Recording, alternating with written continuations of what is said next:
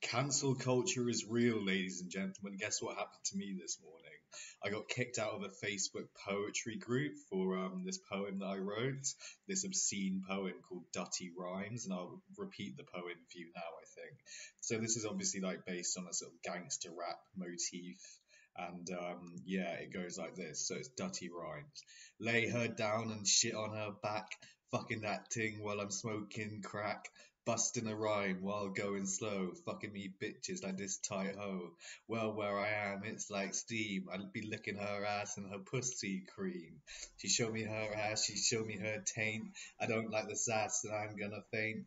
I fucked this hoe, this weird ass bitch. She sucked me slow with a facial twitch.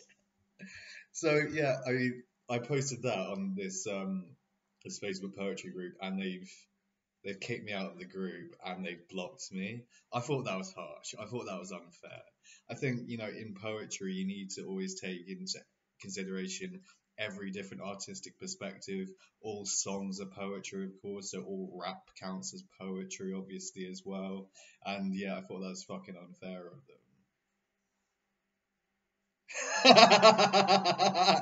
I'm kind of pleased that that's happened this morning because a lot of what I write in terms of my fiction and my poetry, well, I mean, not a lot of it, but I mean, the book I wrote, Sergeant Arson, for a certain demographic, certain people love that sort of thing. I love that sort of thing.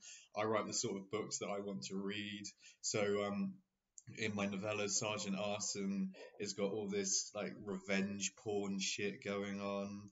It's got Arson, this corrupt, big fat corrupt bald police officer who I fell in love with as character and wrote the book about him. He's forced to dress up as a as a baby at one point, with an electrified cock cage on his genitals, and goes around howling and screaming like a baby when they electrocute him in his genitals, and he's all like twisted on drugs and so on when they're filming this revenge porn of him. But yeah, I thought I'd just talk about this today. Like, it's cancel culture.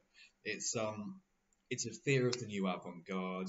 It's a fear of a certain form of more obscene writing.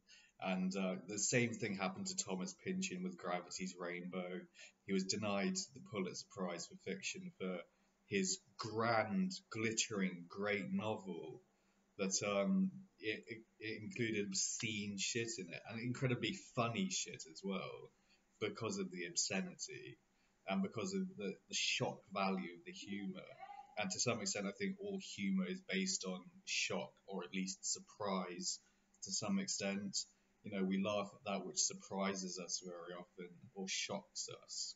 So, yeah, a legitimate form of artistic expression, I think, that's been that I've been now kicked out of, or like that's gotten me kicked out of a Facebook group. So I take that as a little badge of pride, I'm afraid to say, that I get kicked out of groups for like a little bit of gangster rap, a little bit of a dutty rhyme there. Idiocy, total idiocy. And the rest of most of the poetry on the group was absolute crap anyway. But there we go.